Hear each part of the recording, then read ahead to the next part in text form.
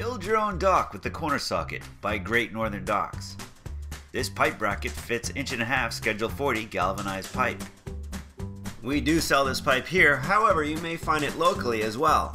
It's an industry standard at just about every hardware or plumbing supply store. Using galvanized pipe is ideal because for 1, it sinks, 2, it lasts a long time, 3, it's very strong, and 4, you can adjust the height.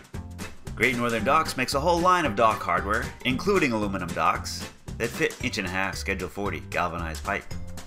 A leveling winch is what we use to raise the dock frames into position. Here we show a dock installer using 3 leveling winches. The pipe foot. Pipe feet add stability to your dock and keep it from settling in soft soil.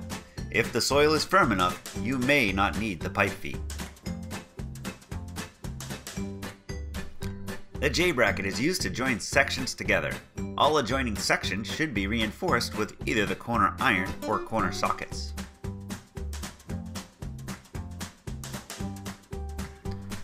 A driving cap is used to pound the pipe into the ground using a sledgehammer. The cap protects the pipe and keeps it from mushrooming at the top. Great Northern Docks makes a super driving cap and a regular standard duty for the simple small dock. Building your own dock can be fun, easy, and adventurous. Make your sections small enough so they're manageable. Pick materials that everyone will enjoy.